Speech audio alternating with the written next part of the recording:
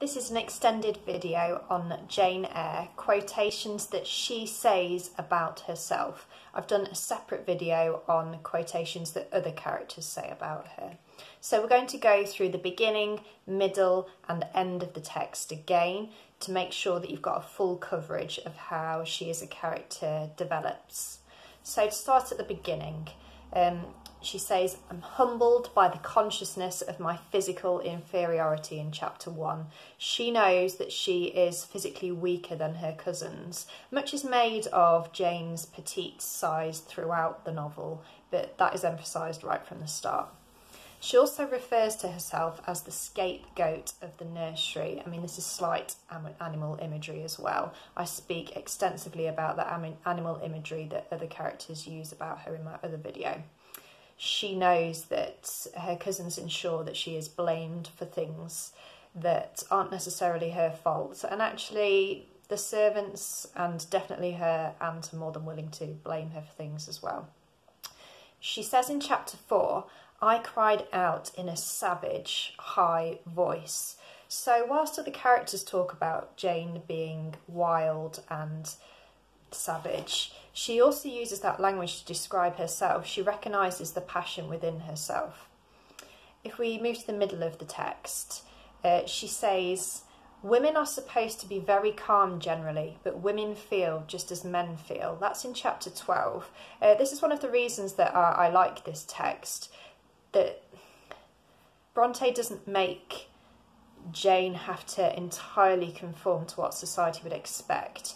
She relishes that this character has got intense feelings, and there isn't a complete apology for that. Jane occasionally has to learn to rein them in, but she is still allowed to feel passionately throughout this text.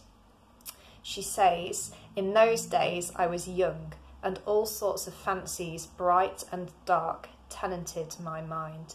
So that's in chapter 12. That is referring to the complexity of the feelings and thoughts that Jane grapples with throughout the book. With reference to Mr. Rochester, theirs is a very complex dynamic. They toy with each other in a way that we wouldn't necessarily consider as healthy. She says, I knew the pleasure of vexing and soothing him by turns. It was one I chiefly delighted in. So Jane learns fairly early on how to push Rochester's buttons, and she enjoys the power that allows her. Like I've said, he also toys with her too, very deceitfully in several places. She says about herself, this is when she goes back to visit her Aunt Reed when Aunt Reed is nearly dead, just before she dies, in chapter 21. She says, I'm passionate but not vindictive. So again, this is referring to the strength of her feelings. Yes, she is passionate, but that is not to say that she is cruel, she's not unkind, she's not horrible, as her Aunt Reed has often made her feel. Now, this is one of the most famous quotes from the book, and possibly my favourite. Like I said, lots of animal imagery has been directed at her. She says, I am no bird and no net ensnares me. I am a free human being with an independent will. And again, this is celebrating the strength of her character. She is refusing to be caught or pinned down by society and what is necessarily expected of her. Here, after she cannot marry Rochester, she talks about herself in third person. She says, Jane Eyre, who had been an ardent, expectant woman, almost a bride, was a cold, solitary girl again. Her life was pale, her prospects were desolate. So this is talking about the lack of hope that she's feeling. She thought that she was like an adult woman, that she was going to step into this role as Rochester's wife. That's been taken away from her, and she's feeling like this hopeless child that she felt she was both at Gateshead and certainly at the start of her time at Lowood as well. She feels like everything has been lost to her and she's got no hope in the world. This is another excellent quote, nice and short, easy to learn. I care for myself. I will respect myself. So she refuses to become Rochester's mistress. She knows that that would be degrading herself and kind of throwing away who she really is, and she refuses to do it, and obviously eventually she gets rewarded for that at the end of the book.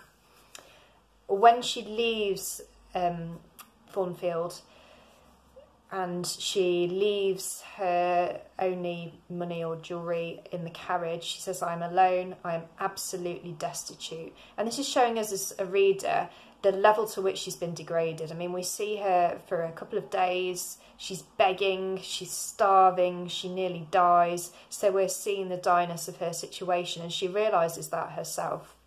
And she says in chapter 28, she talks about her sad heart, impotent as a bird with its wings broken. So she's not calling herself a bird there, but she's saying it's like her heart has been broken to an extent. It can no longer fly. To move towards the end of the book, when she stands up to Saint John, she doesn't give in to his desires. He wants to marry her, to take her to be a missionary's wife, just because he thinks she'll be great at it, not because he loves her.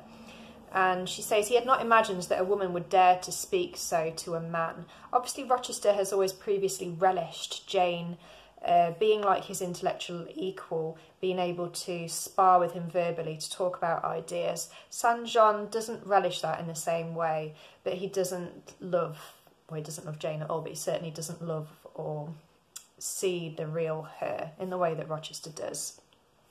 She again talks about herself in third person when she's reunited with Rochester at the end, and she says, "She is all here, her heart too," which is telling him that she's not this creature of the other world that he fears that she might be. He thinks he might be imagining her, and we've had that supernatural element of them hearing each other's voices. She's saying that everything about her is with him, including her heart, that all of her belongs to him. She loves him entirely. One of the slightly interesting quotes that I've picked out towards the end is, "I love you better now when I can be really useful to you." This is said to Rochester in chapter 37, and I think it has a sort of tinge of Munchausen syndrome. So she's saying, because you're blind and because you don't have necessarily the physical strength you used to have, I love you even more because I get to take care of you, which in a way is slightly creepy. I mean, I think it's meant to demonstrate how much she loves him, but it's saying, yeah, I like that you're slightly vulnerable because I can look after you, and it's giving her an increased power as well. So it's showing the complex dynamics of Rochester and Jane's relationship right at the very end as well. But she does also say in chapter 38, "No one was ever nearer to her mate than I am, ever more absolutely bone of his bone and flesh of his flesh," which is suggesting that all of her is Rochester's. Every single part of her belongs to him. She couldn't love him with any more of her being. It's a very strong quotation. And I'm going to end on that one.